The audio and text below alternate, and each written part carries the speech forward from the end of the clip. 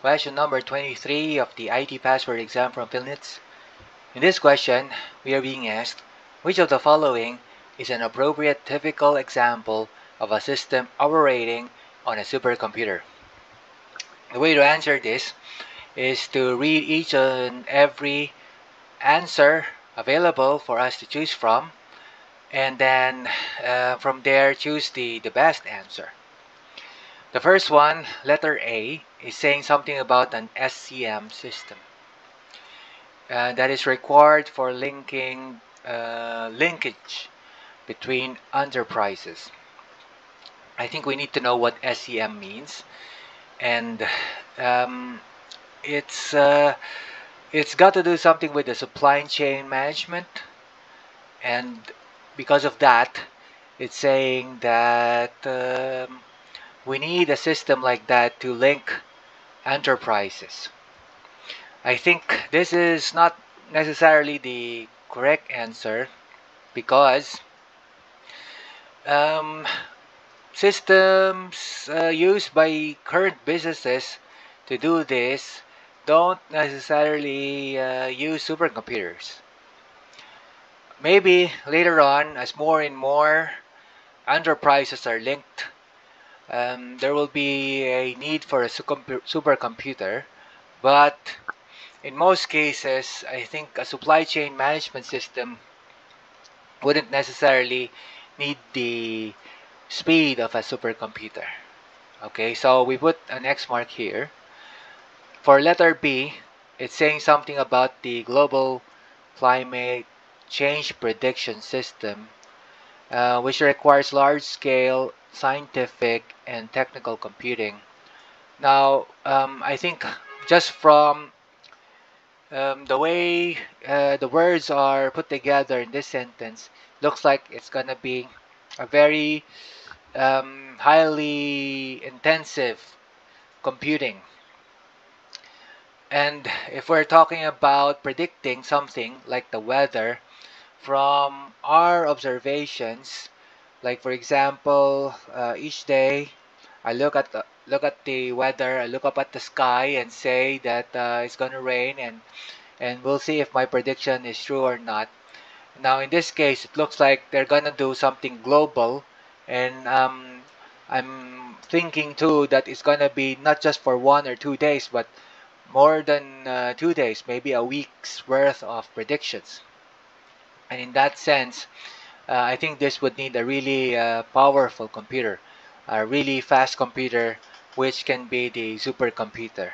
Okay, so it looks like this is the answer, but we'll need to still read the next options, the next choices that we have.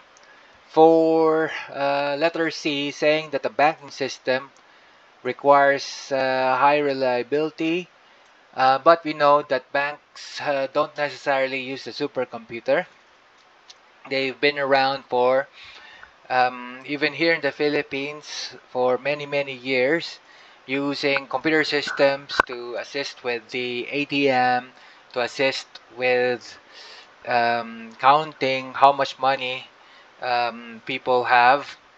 But I think it's not necessary to have a supercomputer to do those things.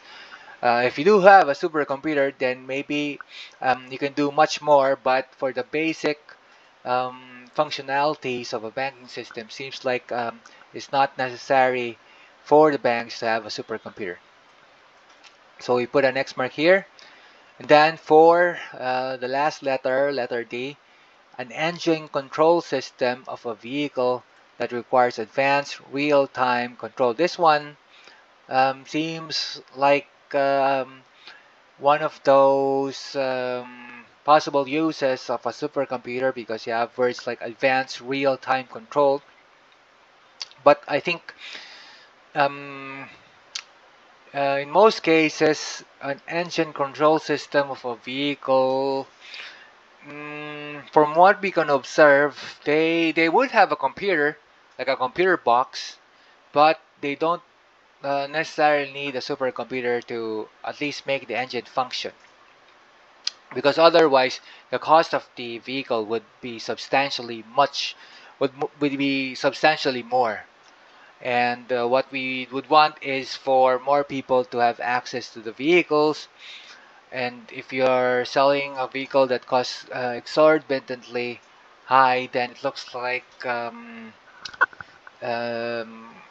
you may have a market, but it seems like it's gonna be a small niche only. Okay, so in that sense, the correct answer is letter B. Let's see what my notes are also. Maybe we can learn something about my notes.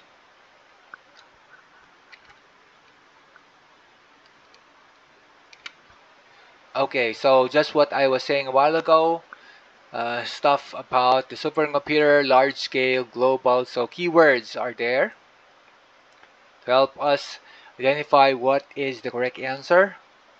And then for the other words, things that we can already use and can already verify that are systems being used, but do not make use of supercomputers necessarily.